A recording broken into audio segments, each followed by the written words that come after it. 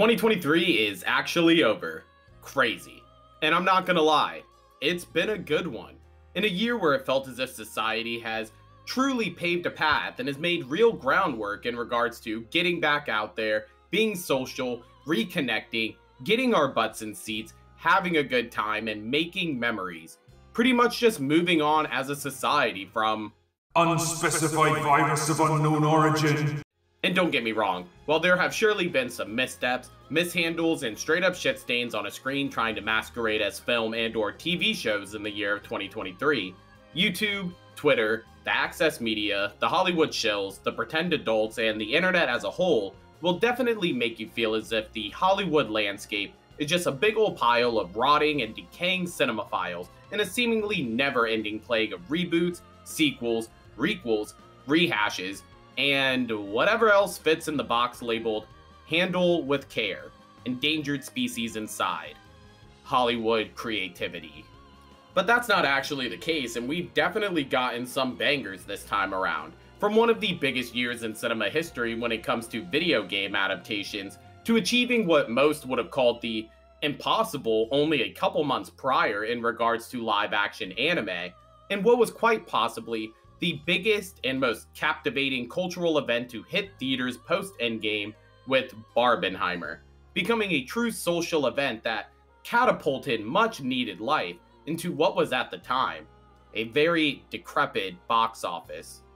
And while I have made separate individualized videos for all of these nominees and eventual winners, let's go ahead and check out the best of 2023, starting off with almost, but just not quite.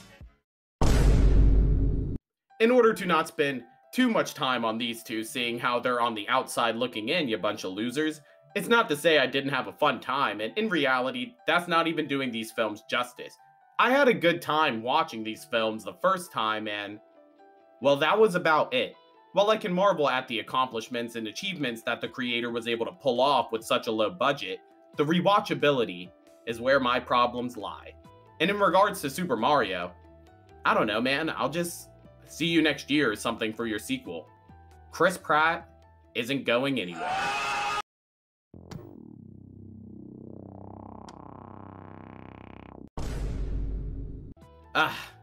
Looking back on how poorly this movie did at the box office, we all owe Tom Cruise an apology. The true lasting flames and the dying embers that is the movie star.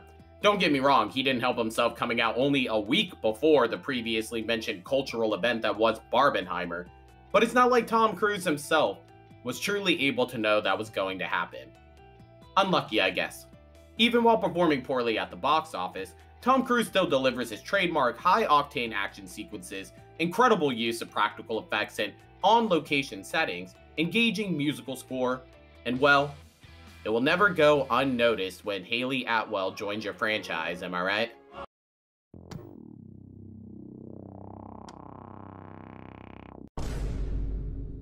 Introduced all the way back in 2014, God, that is so crazy. Who would have thought that almost a decade later that out of the cosmic space-bound crew led by an idiot, a rabbit, and a tree would be rounding out and completing the 5th trilogy in the MCU franchise.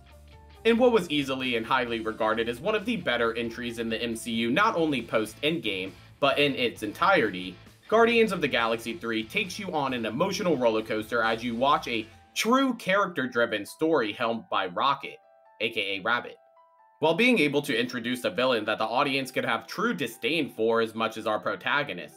With a return to form when it comes to the action side of Marvel, James Gunn was, for better or for worse, able to give most, if not all of his characters that we have come to know, love, and hate, a satisfying send-off into the cosmos.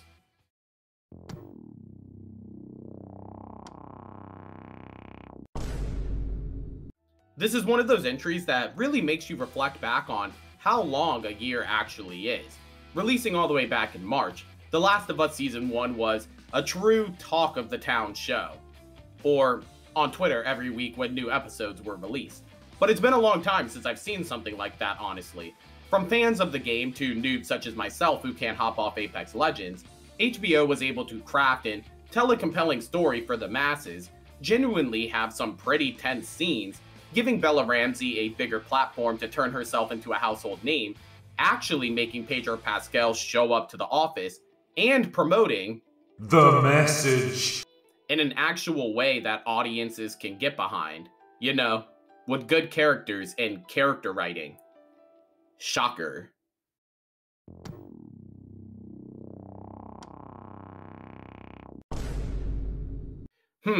Gen V was a weird one to me.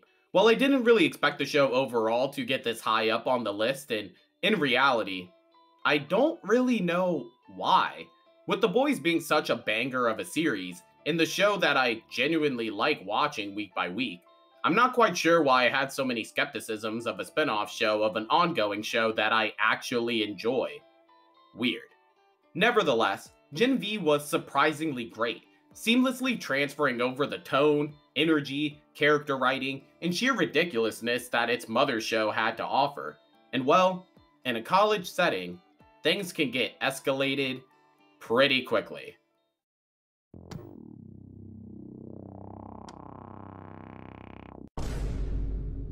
Man, a movie that could be categorized as true cinema. Christopher Nolan does it again, baby.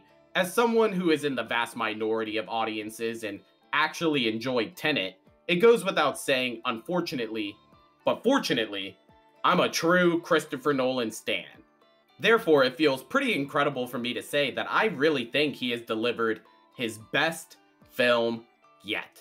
Oppenheimer not only delivers on every single aspect of what it means to go to the movies, and checks every single checkbox when it comes to cinema making, but Nolan really crafts and depicts an interesting biopic and pushes his boundaries to the limit to enthrall and create one of the most immersive movie-going experiences I've had in my entire life. And it sounds crazy, and I don't think I've ever really said it before, maybe in my individualized review of the video, but despite the complaints from the casuals about the runtime, this was one of the only films that I can truly remember not a sole person got up and went to the bathroom. I'm just saying, that's pretty insane.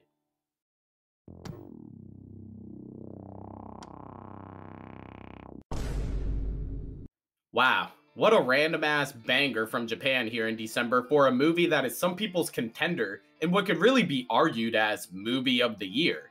Unlike the MCU felt Godzilla and the Monsterverse over here in the West, which I said even in my review of the movie, I do enjoy both iterations, but much to my surprise, the star of the show wasn't even the monster himself, but the main protagonist Koichi and the character writing that flows alongside him.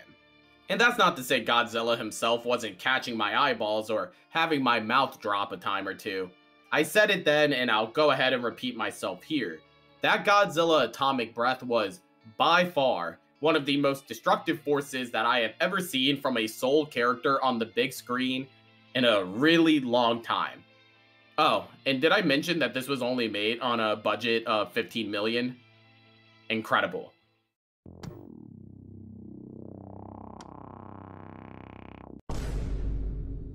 Not gonna lie, this is a true surprise, and that's probably an understatement. It's hard to truly fathom in putting to words the absolute triumph that Netflix's live-action adaptation of One Piece was able to accomplish. From someone who has watched his fair share of anime, almost dangerously diving into weeb territory every now and again. Out of all of the mainstream anime in that wave that hit the West so hard in 2020, besides Mob Psycho, One Piece was easily next in line for a show that I could have had an argument to claim was unadaptable. Kinda like how people felt about that comic book The Watchmen if you remember the time of the yesteryears. And while, yes, as with most shonen anime, the One Piece anime only continues to grow in terms of scale, scope, power scaling, world building, visuals, and stakes with each and every arc. With Season 1 alone, Netflix has asked us to do our part in giving them the benefit of the doubt when it comes to future seasons by delivering us a masterclass of a season right from the jump. It's a rare occasion, but I commend Netflix for swallowing their pride, respecting the source material, and willingly handing over the reins to Oda when needed. It's a powerful thing when a studio and fans are on the same page when it comes to the vision of a specific movie or series. And Netflix's live-action adaptation of One Piece is what can be when that type of partnership and vision is created, seen, and fulfilled.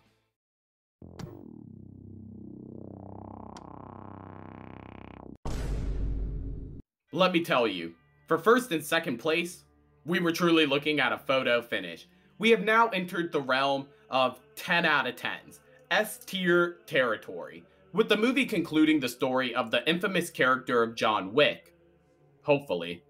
The John Wick franchise couldn't have ended on a bigger banger if it tried, with bigger action set pieces, grander stakes, over-the-top villains, multiple countries of on-location shooting, and most of all, more John Wick. In the age of superhero films and reboots that we live in now, not to contradict myself at the beginning of the video saying that there's no creativity, but John Wick and the character that John Wick represents as a whole in regards to the audience, the landscape of Hollywood, and most of all, originality is priceless. And it sounds crazy, but in the same sense, is much like the Indiana Jones of our generation, a character birthed and bathed in originality that I believe will continue and hold true the test of time as generations continue. An actual legendary movie character.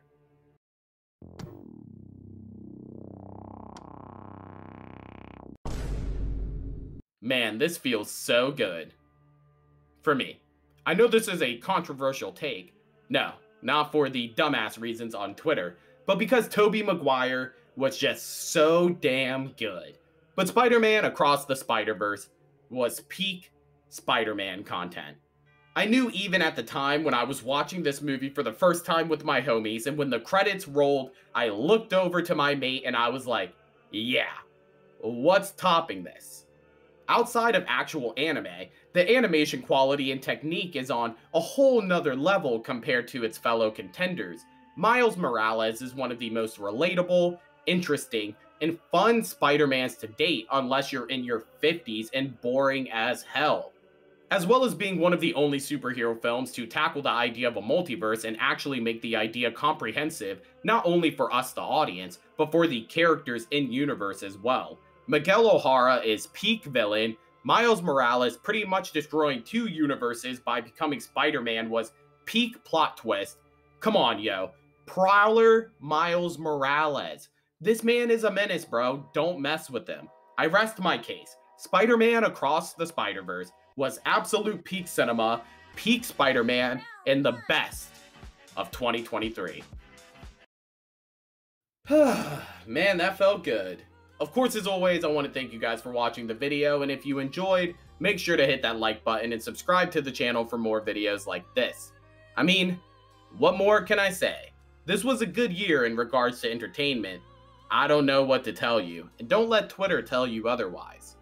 I mentioned in my last couple of videos that I was still figuring out how I wanted to structure this video, and while I'm still going to be working on it in future iterations, I decided to go with the skill-based matchmaking tactic and decided to not split it up into TV shows and movies and just combine the two. It just feels more fair. It's not about what I want. It's about what's fair! But with that being said, I definitely want to see everybody else's list, so make sure you comment down below your best of 2023. Doesn't matter what type of media. I just want to hear you guys' opinions.